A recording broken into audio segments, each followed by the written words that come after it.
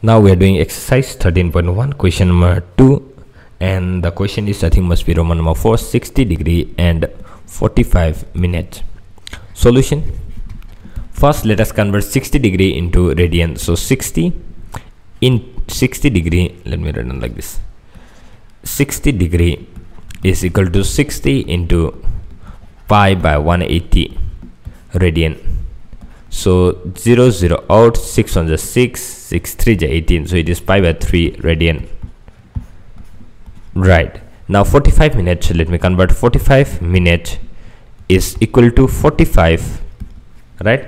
Minutes, let me convert it into degree first. So if I divide by 60, it will be degree, right?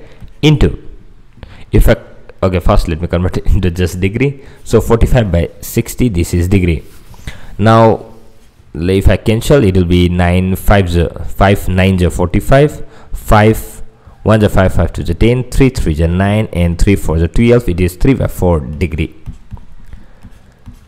Now degree, if I multiply 3 by 4 into pi by 180, right? If I multiply by pi by 180, and it will be in the form of radian.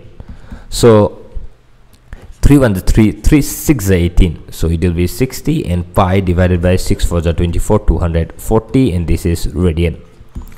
This is also radian, this is also radian. So how can I write? Therefore 60 degree and 45 minutes is equal to pi by 3 plus pi by 240, pi by 240, which is in the radian. So if I take the LCM will be 240, and 3 8 is 24, so 3 8, so it will be 80 pi plus 240, so it is 1 pi, or you can write down just pi.